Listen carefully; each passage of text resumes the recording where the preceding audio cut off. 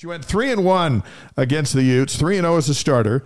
But let's revisit these four and tell us what you learned, what you remember. And let's start with the 88 game up in Salt Lake.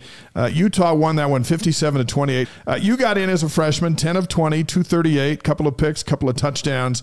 What was that baptism of fire in the rivalry game like for you? Yeah, I think, being from Texas, growing up down here, I didn't really understand the rivalry. And then to lose to them really magnified, how how much it meant to people in the state. All right, 1989, 70-31. It was just one of those games where it was like, oh man, we hated the taste we had last year, but this is a lot better this year. So that was a fun game. All right, let's go back to Salt Lake, 1990, your Heisman year. 45-22, you throw for 451. What was it like going into Salt Lake and doing that? Yeah, I think, the way the year before went, I knew, I think our team knew they'd be kind of excited and fired up to avenge that one. It was a fun game. It's always fun to win on the road and a fun bus ride home, all those things. So that was a good night as well. How about 1991? Last time you played these guys in Provo, 48-17. You were 18 of 29, two picks, 378 yards, 5 touchdown passes, and a run for a touchdown. I want to say that was the last game our senior year. We actually tied San Diego State the week before, 52-52, and we had to win. All we had to do was beat Utah to win the WAC conference and go to the Holiday Bowl. So there was a lot riding on it, actually, and so we came in ready to go.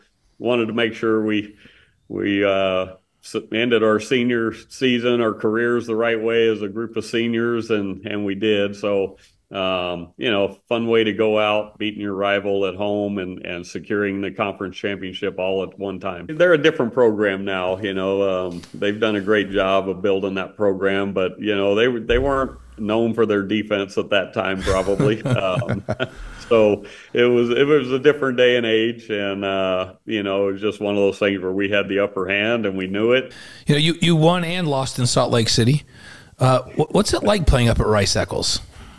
It's it's fun when things are going good. When they're not, it gets out of hand, but they're passionate about their team, and I've got good friends that are all Utah fans, and they love the Utes, and so I think it's a great for the state to have that rivalry and two fan bases that are passionate for their teams. And but when you go there, it's definitely a hostile environment. It's what it should be in a rivalry game, and your job is to go in there and win the game and quiet the crowd. So when that happens, there's nothing better. But when it doesn't, there's probably nothing worse.